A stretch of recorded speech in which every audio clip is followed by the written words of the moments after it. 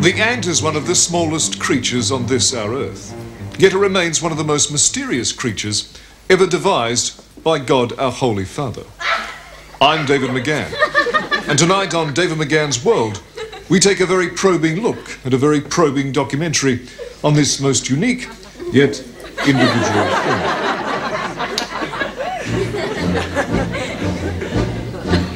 Though weaning, the ant can carry up to 10,000 times its own weight. More if it were larger. If an ant, for example, with this elephant, or this one, it could carry the Eiffel Tower on its back. Or 2 Eiffel Towers if they teamed up, which would not be all that unusual given that elephants are very social insects. Alternatively, the elephants could carry 1 Eiffel Tower the size of the Empire State Building. It's largely a question of what's practical in terms of harness design. Another option would be to have the Eiffel Towers retain the weight of the Empire State Building, but adopt the shape of something easier to carry, like a briefcase. Or perhaps it could mutate into a 3rd elephant, which could simply walk by itself, by definition carrying 10,000 times less than its potential, and leaving the other 2 elephants free to carry other buildings. And so we bid farewell to these plucky little fellows who have truly earned the name ant, as opposed to these creatures here, which I think are some sort of goat. Yes, the ant. Certainly not an elephant. I've been David Mcgahan. Good night.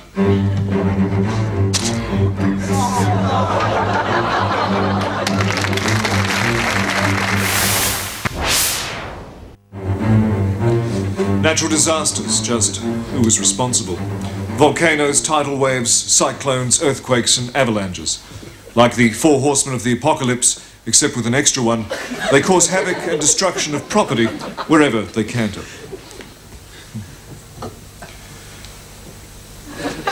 Tonight we look at the very upsetting world of footage, which can occur when natural disasters are happening and there's a camera about and it's pointed at them and it's turned on. So join with me, won't you now, for the upsetting world of disaster footage. These palls of smoke are big, as are these, and these. Look how small that boat is by comparison. Unlike smoke, flood damage is caused by water. Water like this. Millions of dollars of property, and this dog, lost in the veritable whirlpool of water which spreads like wildfire, causing heartbreaking muddiness to these negroid gentlemen and these dead birds here. Yes, sirree, in the magical world of natural disaster, no one is to blame and nothing is certain, except for these sort of goaty creatures. Makes you hum, doesn't it? Until next week then, and then again too, I imagine. This is David Mcgahan saying goodbye, and then hello again too. Good night.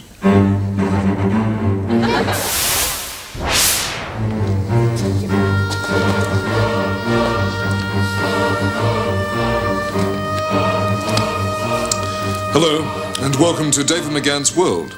Thank you very much indeed for joining me, David Mcgahan. Zebras are curious creatures, aren't they? That rhetorical question has been asked of nobody in particular since the very dawn of time, and the answer has always been the same: unnecessary. Today on David Mcgahan's World, we look at nature's own stripy horse in zebra fun. Sit back, relax, and enjoy. Stands up when he goes to bed, world's most stripy quadruped. Zebra, oh zebra, zebra, zebra. Nature's zebra seems to be forever wearing pyjamas, but his dual colour is there for a purpose: camouflage. Zebra, oh zebra, zebra, zebra. If you look very carefully, you can just make out the outline of some zebras feeding off this dead tree. Their cunning making them virtually invisible from traditional predators like the hippo and the always lanky giraffe. Zebra, oh zebra, zebra, zebra. Yes, camouflage is the zebra's best friend, as it is for this bus, who uses the zebra's markings to pass unnoticed through the herd, as opposed to these goats, whose horns give them away. Ends with A and starts with Z, anti-alphabetically. Zebra, oh zebra, zebra, zebra. Zebra. the zebra, as mysterious and beautiful as it is black and white. I'm David Mcgahan. Until next week, then, good night.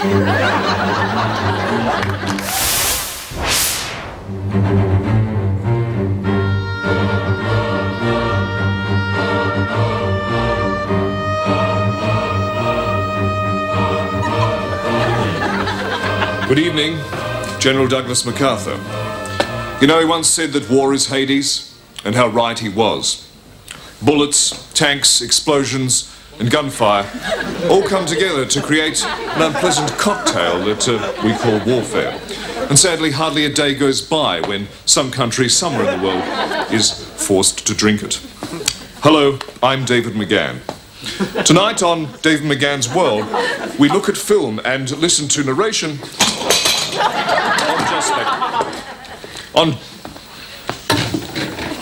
on just that topic. And here it is.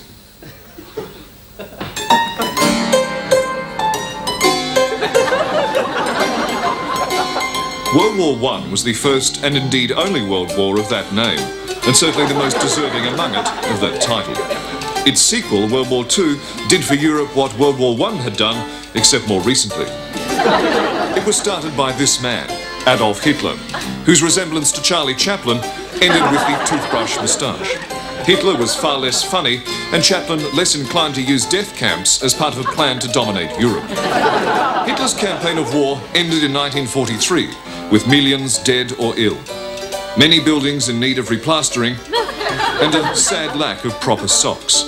Were it not for the efforts of Winston Churchill, the goose-stepping Nazi hordes might still be marching about today, as terrifying and real as these creatures here, which I understand are some sort of goat.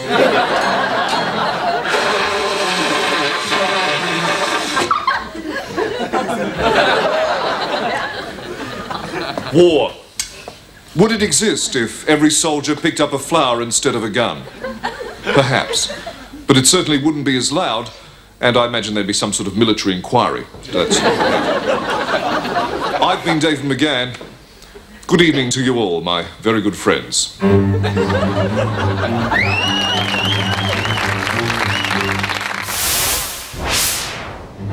Good evening.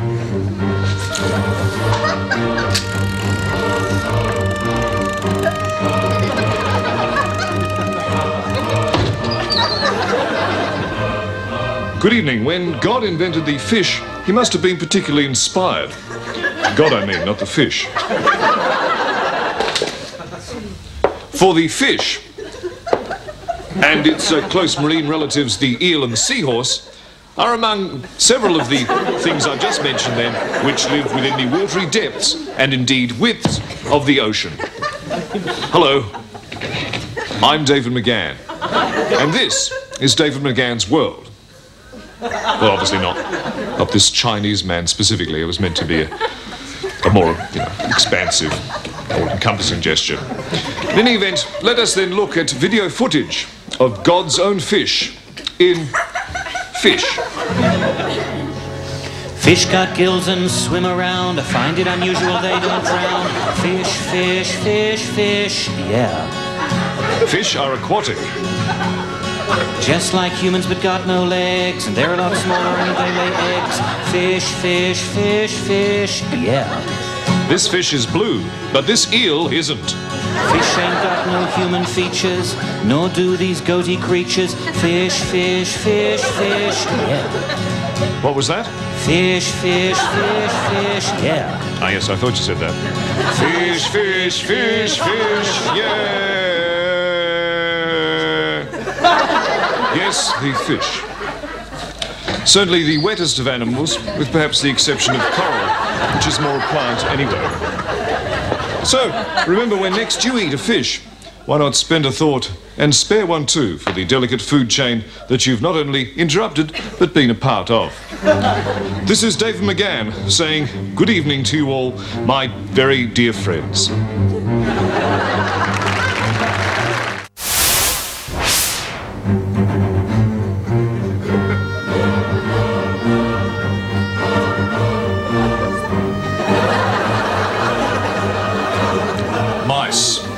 Or in this little fellow's case, mouse. Specifically the head area of it. They're cute and they're cuddly on their own, but get them in plague proportions numbering in their tens of millions, and they're less so. You have to cram them into their little wheel for a start, and also 1 million mice in your pocket can be pretty heavy. And to prove my point, let's do some sums. 1 million mice at 1 ounce is... it's a lot. I'm talking about thousands. But the mouse is a rodent of contrasts. Hello, I'm David Mcgahan. Let us look now at cinematographic images of the mysterious mouse. Mice are small.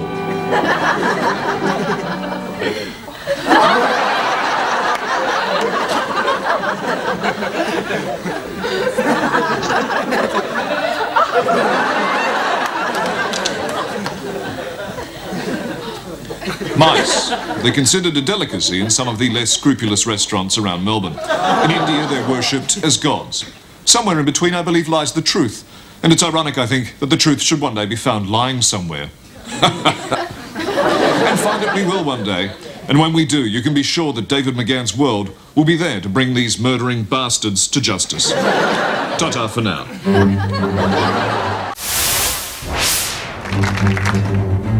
Good evening, I'm David Mcgahan. And how are you today? Well, I trust.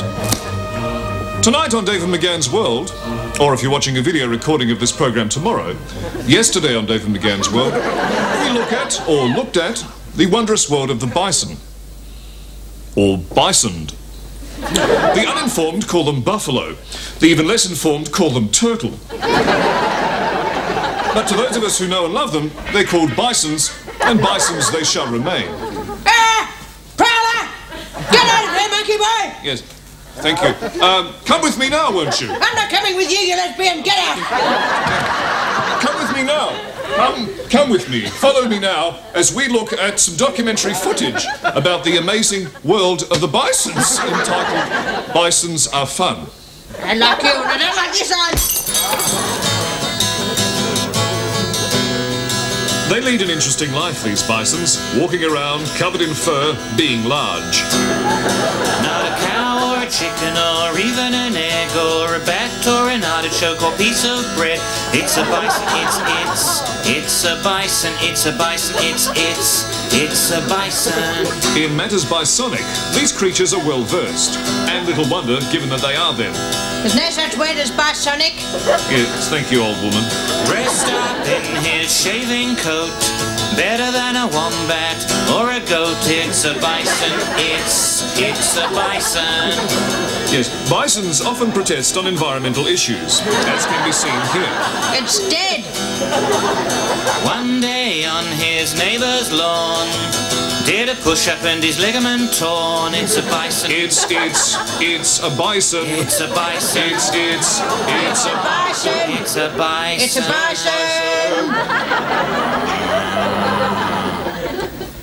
Well, there you have it. An exhaustive look at the strange creature that we call bison. Or un bison. Or ein bison. Or dong tong tong tong. Till next time then, this is David Mcgahan, reminding you that the world really is a David Mcgahan's world. Sort of.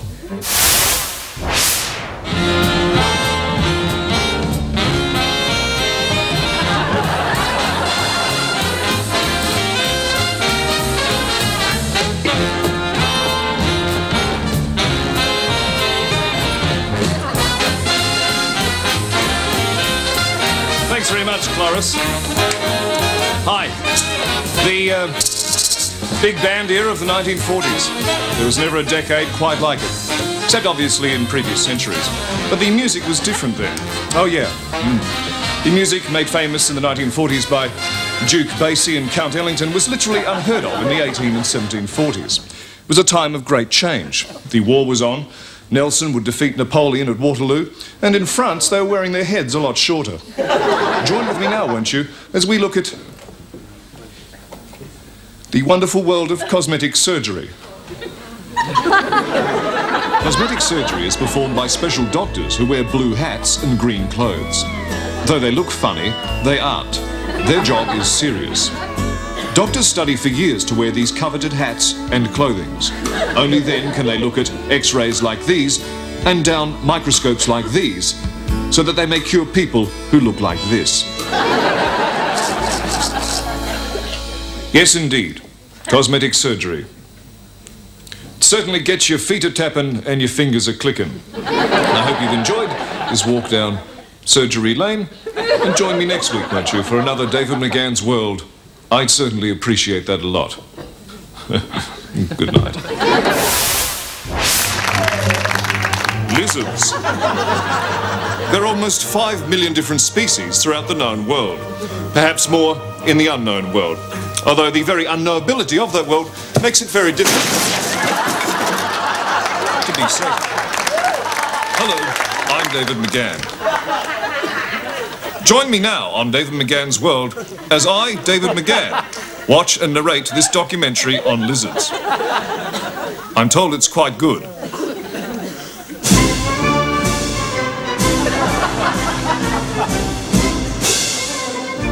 Lizards are as many in number as they are in quantity. Large, but for their size, they have all the creature comforts of a creature. Tongue, head, body and legs. Not to mention arms. And with good reason. They don't have any.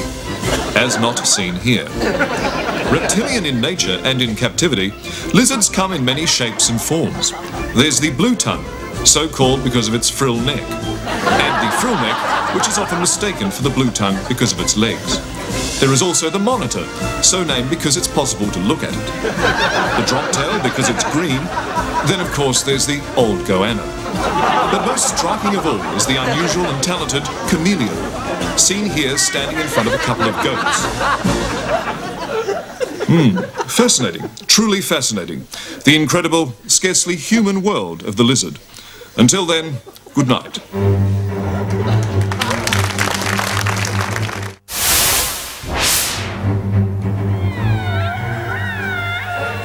Whale song. Pretty difficult to dance to, but essential for the mating of these amazingly big creatures that scientists call whales. Hello, I'm David Mcgahan. But the world's whale population is steadily declining. Efforts are being made to preserve them, but museums can only do so much. Join with me now, my friends, as we look at the tragic story of the humpback whale.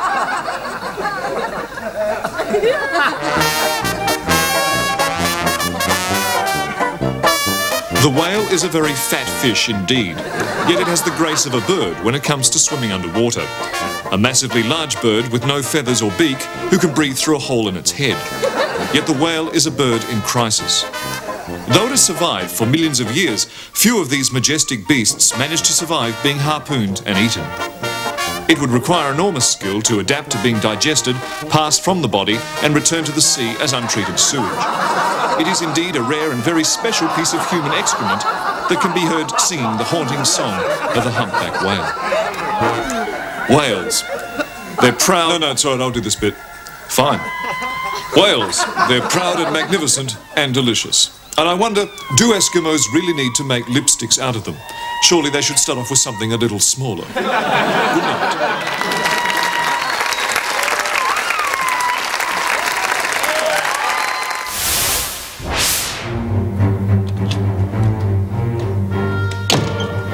Space. Of all the frontiers, it is the last and perhaps the most final to be explored by man. The space race of the 1960s was a fast one. Who would get there first was the question. The cosmonauts or the astronauts?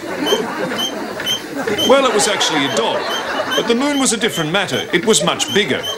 And when Buzz Aldrin uttered those most immortal words, "No, Neil, after you," America became the kings and queens of outer space. And they would be certainly no stranger to seeing this from their rocket ship windows. Well, obviously not this globe. This isn't to scale, it's a much larger arrangement, of course. Join with me now, then, as we examine this fascinating documentary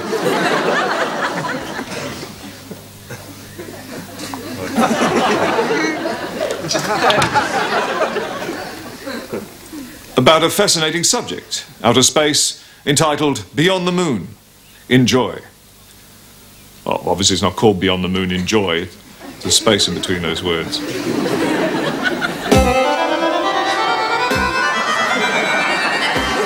When Orville and Wilbur Wright first invented the aeroplane in 1898, I wonder if they realised that exactly 104 years later, the Apollo 11 would land on the moon and Neil Armstrong would plant the American flag on its soil.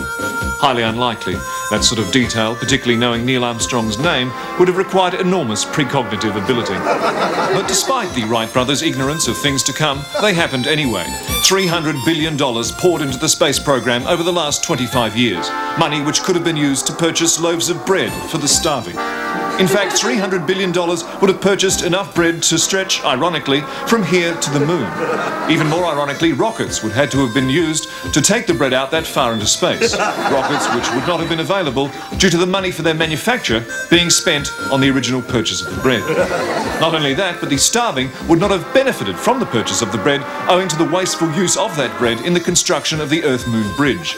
In any event, most of the loaves would have been stale by the time the unavailable rockets had brought them back to Earth or burned up on re-entry. And you can't feed the starving stale toast. Not without a condiment anyway. Unfortunately, the space program has only so much money. Jam alone costs almost $2.30 a jar. It would take the defence budgets of several United States of Americas to spread that much preserve on a dismantled and stale Earth-Moon toast bridge, even half that size. An inedible testament to man's thoughtlessness. As are these. Until next week then, this is Dave Mcgahan saying good night.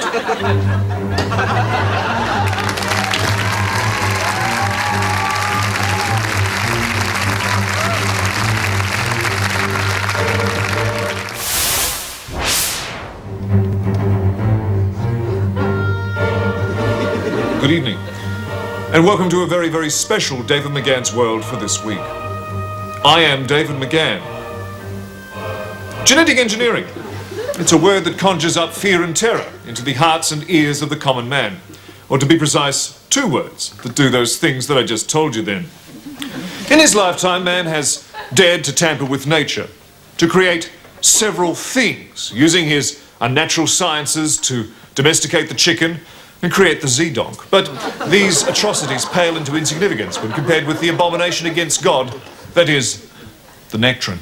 Half apricot, half plum, this Frankenstein of fruit is an unholy union, which will one day, metaphorically, turn on its creator, pull the arm off a policeman, and die in a burning windmill, which has been torched by angry villagers, angry over the death of a blind hermit, who taught it to speak, smoke cigars, and learn to appreciate violin music. Let us then sit back and let this very somber...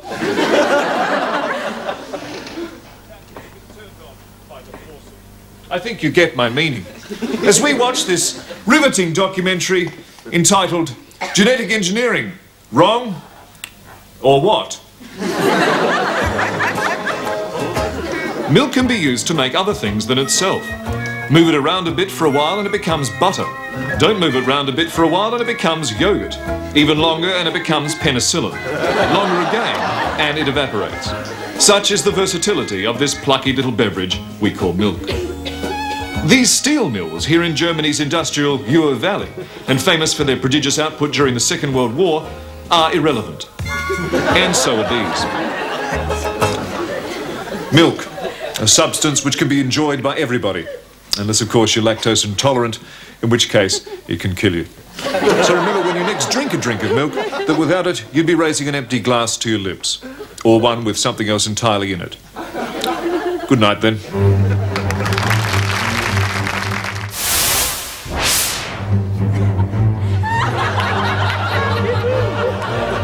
Cats. I love them. Dead or alive, they make ideal companions. Ruth Cracknell says that they lower stress and the heart rate of their owners. But how do they do it? Voodoo? Some black magic zombie ritual? It's a mystical thing that only God, our Heavenly Father, can understand. That is, until now.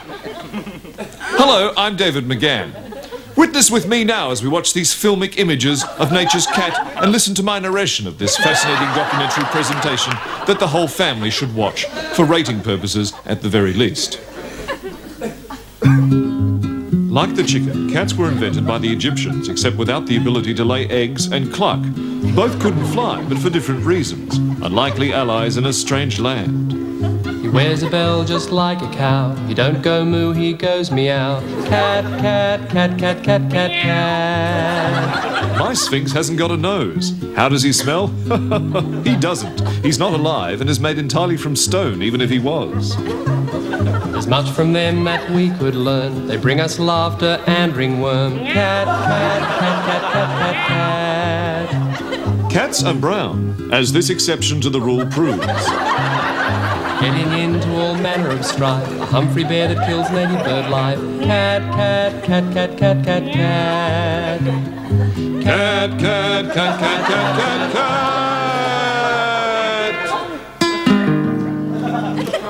Ironic, isn't it, that the very strings I played then are made from the very gut of the animal the song's about? Just another example of nature's delicate balance. As am I, David Mcgahan. Until then, good night.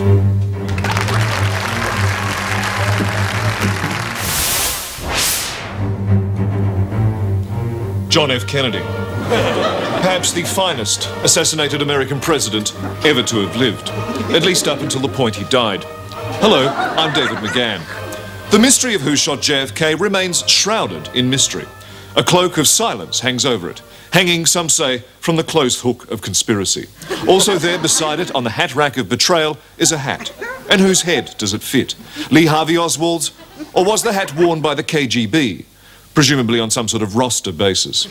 Only when the owner of both the Shroud of Mystery and the Cloak of Silence retrieves these garments with the dry cleaning ticket of confession will we know for certain. That is, until now. Sit back, relax, and enjoy the assassination of John F. Kennedy.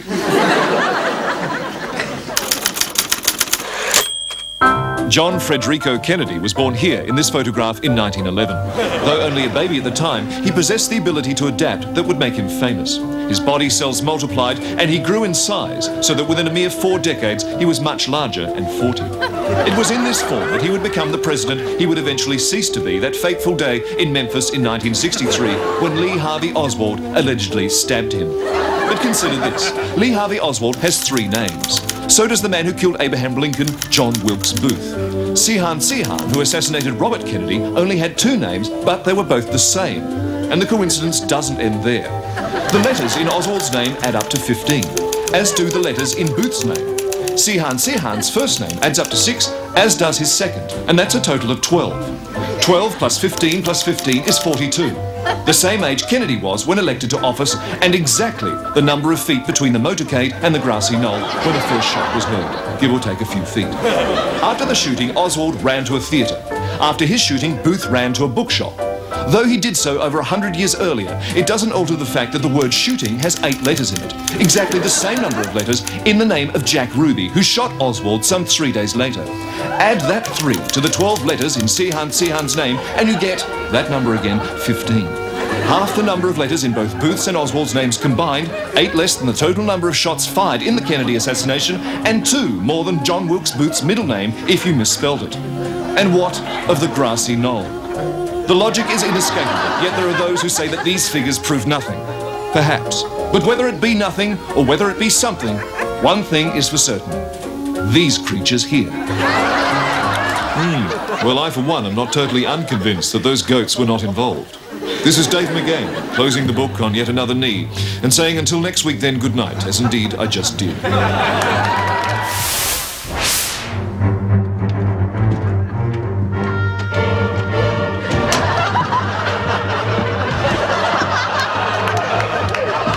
Good evening to one and all, my dear and very good friends. Ever wondered where law and order comes from? Well, no wonder no longer, for here is a documentary. Here in my hands, of course, this is in fact a Chinese wooden man. But up there in the control room, ready to be edited in shortly after my introduction. And what an introduction it will be.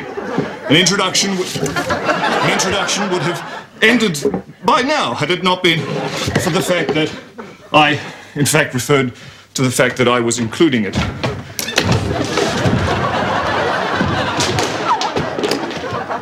Sit back,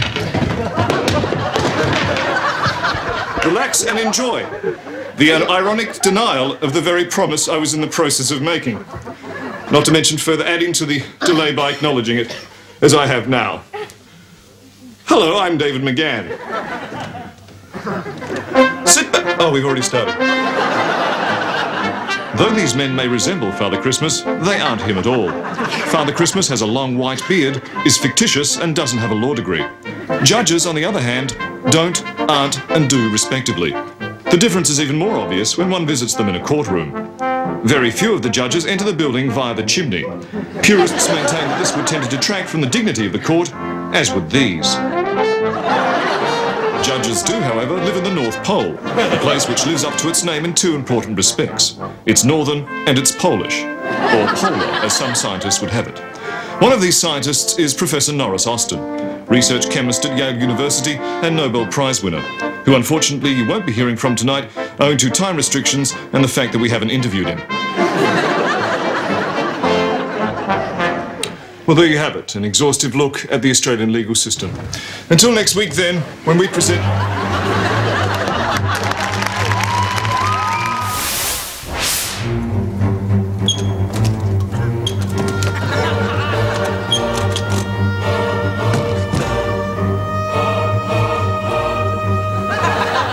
Cholera.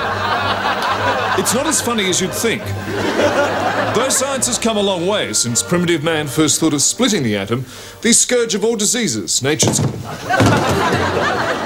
cholera, still continues to affect up to 100% of those suffering from it.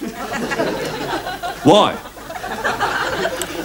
Well, the easy answer would be, I don't know. I'm not a doctor specialising in that area. But it's an answer that the makers of this documentary you're about to see avoid like the very plague it's about.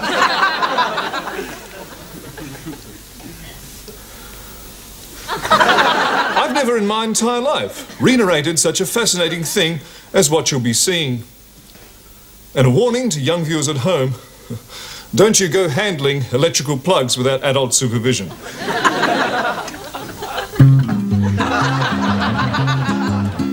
Though these people look happy enough, they're not. They're content enough to smile for our cameras, but deep down, cholera has made them sad.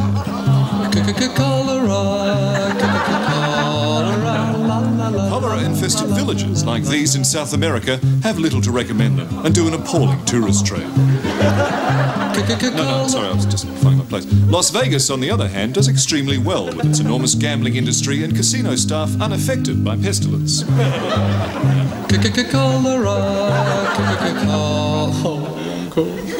It's all right, no one will notice. Over 1 million people come to Las Vegas every year to play the tables and sit on the chairs. No one has ever contracted anything more serious than typhoid.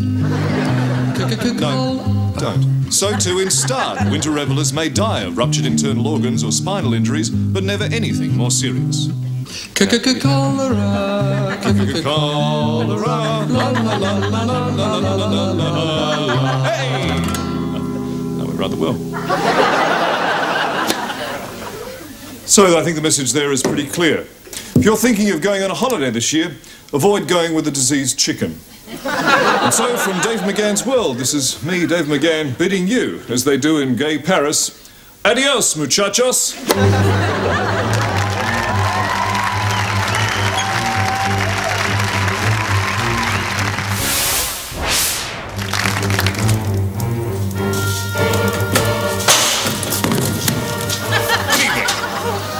Good evening. Yes, the history of dentistry is as long as the very teeth it's about. Good evening, I'm David Mcgahan. You know something? Oh, that's better. In 1933, an enterprising young dentist by the name of Carl Weintraub invented what could only be described as the dental training book, a marvellous mechanism by which sputum was removed from the mouth during the examination. Join with me now as we sit back, relax and enjoy a riveting documentary on the history of the thing that I just said. Teeth. It's what sets us apart from animals that don't have them. Animals like worms and the humble budgie. Not to mention also the shark. so not mentioned here today for the reason that it doesn't fit into the category of animals that don't have teeth. Here in Austria in 1957, when Linnaeus had not only died 200 years earlier, but in a completely different country, the very rules of animal classification were being redefined by this man. A man whose name will live forever across the vast eons of time, but which does escape me for the moment. Cat, cat, cat, cat, cat. Cat. Our teeth. Like cutlery, you eat with them, but unlike cutlery, you don't clean them with tongue off.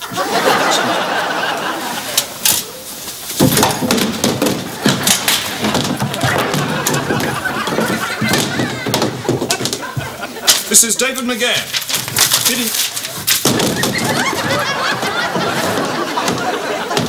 Bidding you until next week. Good evening.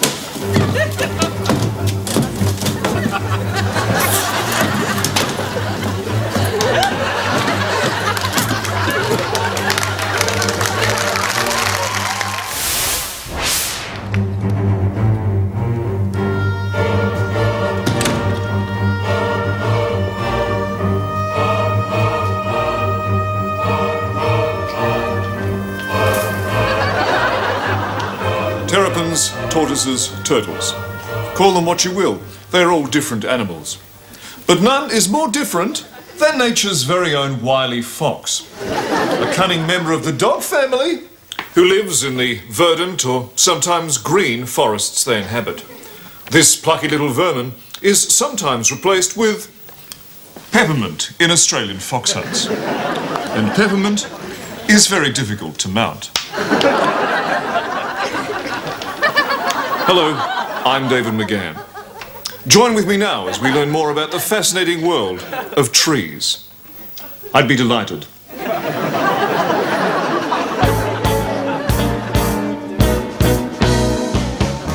An old Buddhist once asked if a tree fell in the forest, would anyone hear it? The answer depends on two things: whether anyone was in the forest to hear the noise of the tree, and whether anyone was near the Buddhist to hear him ask the question in the first place. Buddhism was invented by this ceramic figure many years before the birth of Christ. Christ, seen here before his coronary bypass operation, was a very religious man who wore criticism and a beard. He had a church named after him for chronological reasons. It was St. Peter's in Rome.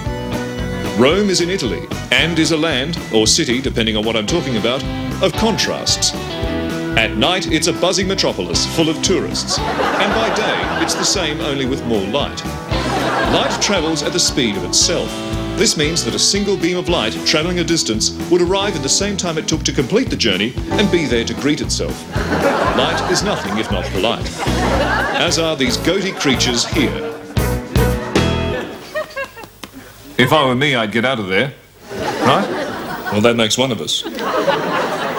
Yes, well, there you have it, the mysteries of the tortoise revealed. Whether it will bring down this government remains to be seen. I, for two, don't think it won't. Good night.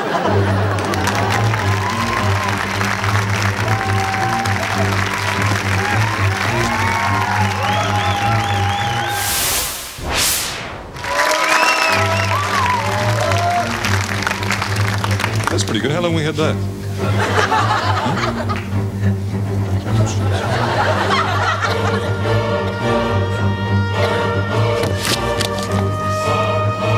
Good evening. Marco Polo, perhaps the greatest explorer the world has ever seen. Ironically, the world that saw him was the very same world that he himself saw while in the process of exploring it. It certainly makes you consider that fact that I just mentioned. Yes. Hello, I'm David Mcgahan.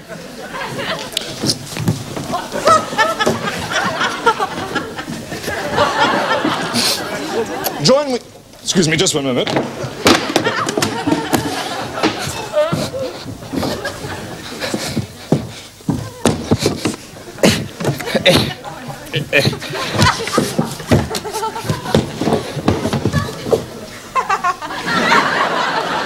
Yes.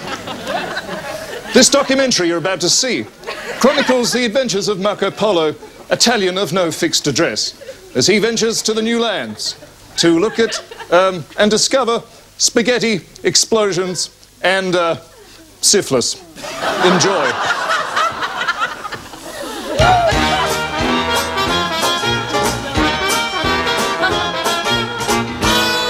Marco Polo was born here in Palermo quite some time ago. The son of two parents, he was educated here at the University of Capistrano, where he read law and a copy of Knocked Up Mamas, before setting out across the ocean in search of the riches of the New World. Riches which some commentators describe as one of the most beautiful things ever seen in the history of mankind, as are these goaty creatures here. Yes, astonishing stuff there, I think you'll concur. Well, you've been joining me, David Mcgahan, so until next week, good evening from me, David Mcgahan, as I just said.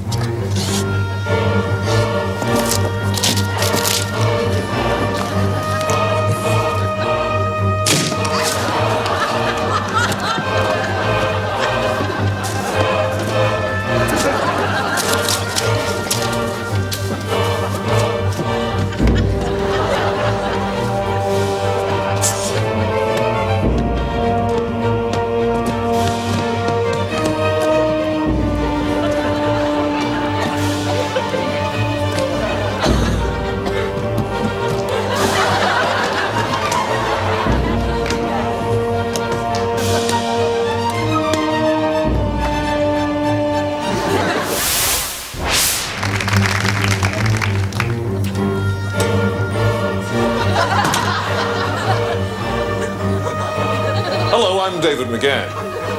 And how are you all today? I trust I find you well. The United States of America, or at least a map of it. Home to mum's apple pie, patriotism, and at least 30 million American citizens. But why is the population so huge? Some say it's because of the number of people that live there, and they might be right. I'd like, if I may, to quote from Charles Erasmus Keynes, who once said,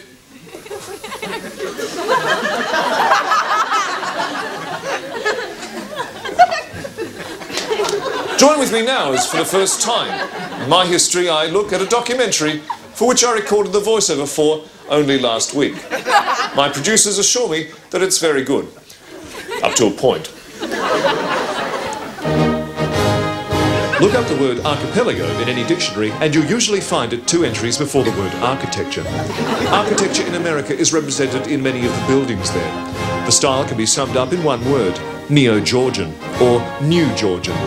So I guess that's actually 2 words. The columns used to support many of the roofs which sit atop these architectural structures vary in colour depending on what type of film was used to photograph them.